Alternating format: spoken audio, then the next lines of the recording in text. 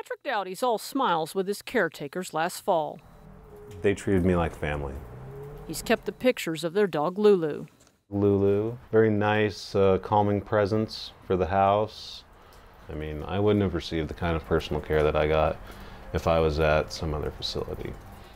Patrick suffers from seizures and memory loss.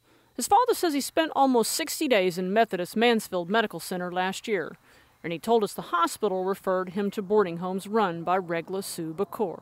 Because I work and I can't take care of them 100% of the time. That's how we encountered Sue. His father, Robert, asked that we not show his face. I'm totally shocked. Father and son are still trying to reconcile their first-hand experience with what's detailed in court documents accusing Bacour of mistreating one of her residents. Everything that was being told to me does not fit what I saw the entire time, and that's an honest to God's truth.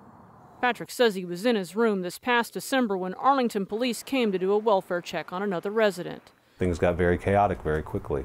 Court documents say the other resident told police she'd been held against her will, forced to drink a liquid medicine with a mint taste, and left in her own waste for days. The warrant says police could immediately smell an odor of urine and feces. Patrick does recall hearing the woman yelling late at night. Very quickly, someone would come and go in and start speaking to her and doing their best to calm her down, and sometimes it took some time. But for his part, he says he didn't witness any mistreatment during the 6 months he lived in Bacour's boarding homes. Nobody ever lost their patience with anybody, and because they were dealing with people who could be, a handful sometimes. Patrick's now back home with his father because Bacour's homes have been shut down. If it wasn't for the help and the care that I received through her and her family, I'd have died. In Arlington, I'm Tanya Iser. WFAA did reach out to Methodist Health, but the response we got back simply says they're not commenting on the investigation.